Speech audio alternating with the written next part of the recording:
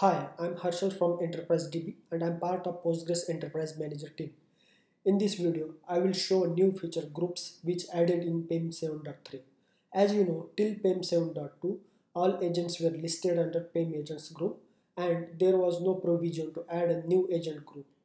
Now in PEM 7.3, PEM agents and server groups are changed to groups. This means now group can list agents or database servers or both.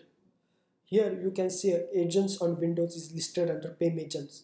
Now let's move this agent under PEM server group. To do this, select the agent, go to its property. Here you can see a new field group. Here you select a different group and save it. You can see a agent on Windows is moved under PEM servers. Also, user can provide a group while registering agent with the PEM server. Let's see how to do that.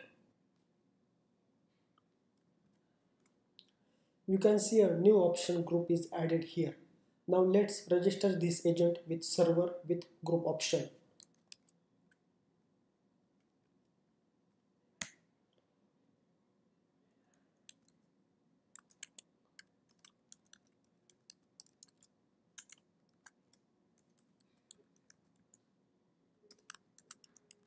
You can specify a group name with -- group option.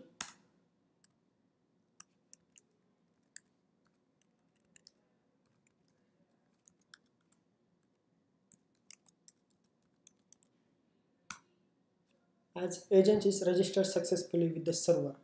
Now let's see on server side. Let's reload the PEM. Here you can see a new group test is added, and also you can see the agent which is listed under the test group.